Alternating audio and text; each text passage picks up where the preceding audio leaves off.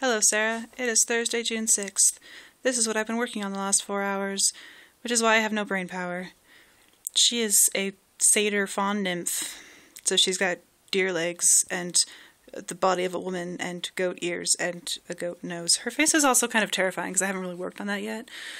Anyway, yeah, what with finals this week and next week, I kind of don't have any brain power, so yeah, sorry.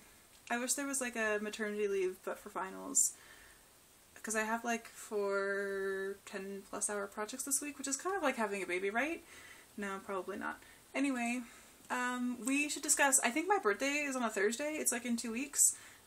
Do I have to do a video that day? I don't, right? Because vloggers don't do videos on their birthday. We need to discuss that.